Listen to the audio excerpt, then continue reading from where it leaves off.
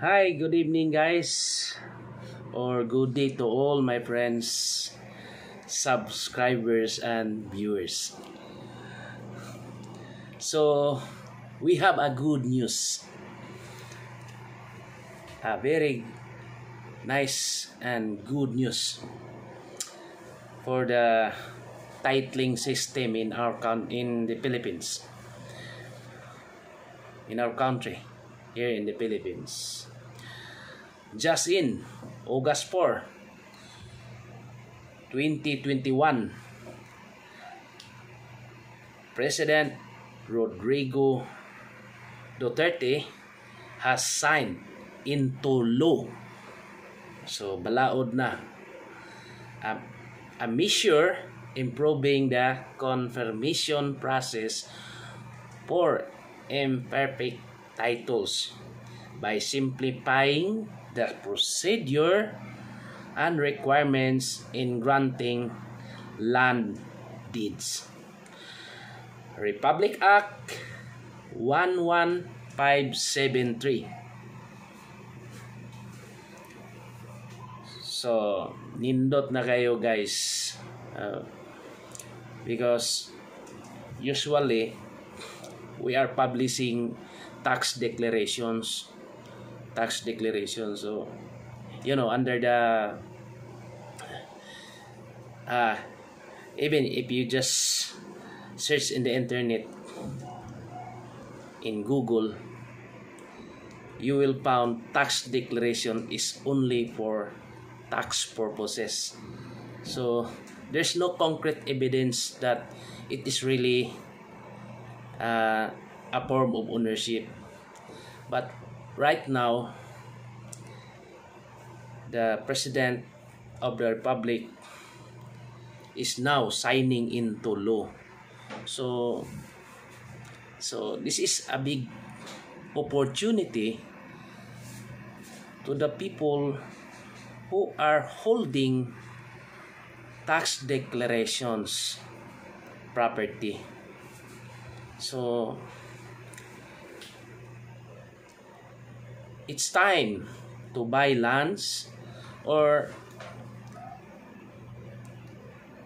we are not already afraid if we will buy tax declaration property, because the President of the Republic of the Philippines is now has already signed into law for a free title.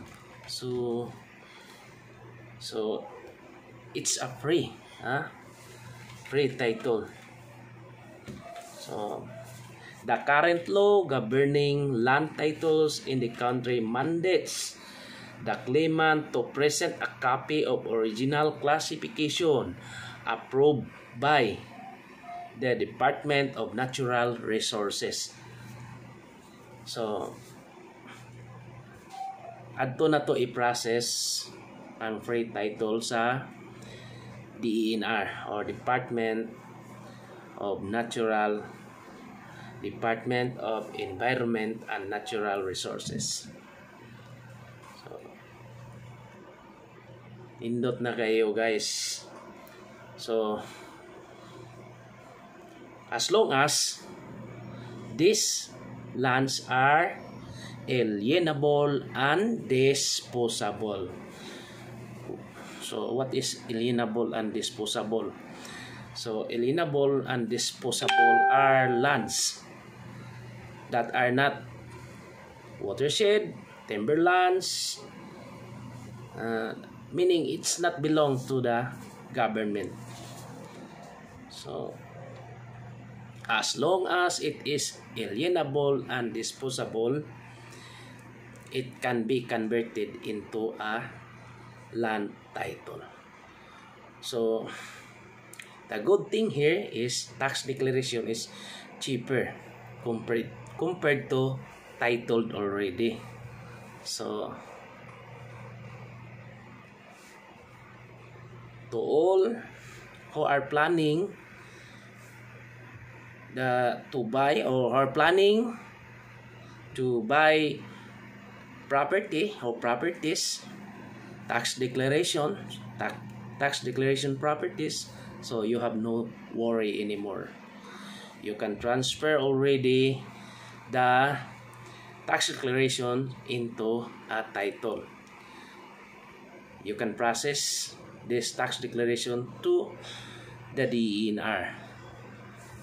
Okay? So, okay, that's all, and thank you very much. And bye.